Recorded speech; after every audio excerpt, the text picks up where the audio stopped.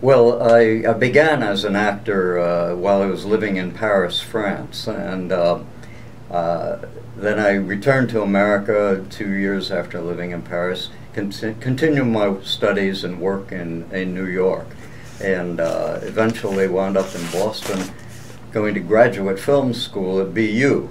And I got involved in a play about the Sacco-Vanzetti case and did my graduate thesis on that, and then formed my own company in 1996 called Memory Productions, and we produced a docudrama on the Sacco-Vanzetti case called The Diary of Sacco and Vanzetti.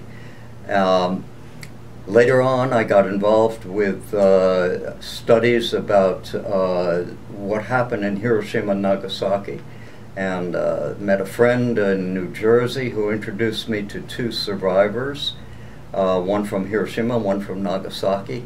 And rather than just meet them, I wanted to interview them, but I didn't know why. I just knew I wanted to interview them, so I did. And a couple of years later, I met more survivors here in Boston, and decided then that I would pursue making a film about the survivors of Hiroshima and Nagasaki. And in 2005, we went to Japan with a small crew and began filming interviews with survivors, and we linked the interviews with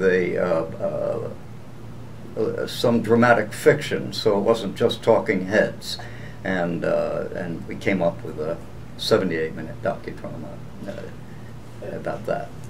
How do you distribute that? I mean, how do you? I guess what I've always been fascinated about in this space is how small filmmakers monetize and finance their productions and their dreams. Two separate questions. How did you finance it, and then how did you make money so that you can continue to work? It was entirely financed by private donations. And right now we're distributing it through Amazon, to be honest with you, and self-distribution on my own. I don't have a distributor or an agent, so I do it basically on my own and through Amazon. Does Amazon work? Yeah, it works, yeah. It's very interesting. I've got 3 films on Amazon, and people are buying them. And they're not new films, they're old films, and that's even more surprising. So the 3 films are? One is about Bertolt Brecht, the German playwright.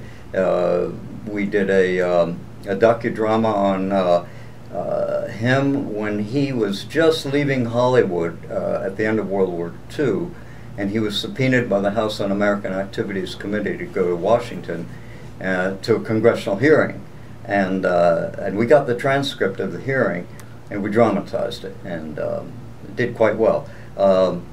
And the other one is The Diary of Sacco and Vanzetti, and now this one, Hibakusha, Our Life to Live, the story of Hiroshima and Nagasaki survivors. So, I'm sorry, you go, Peter. Does the Sacco and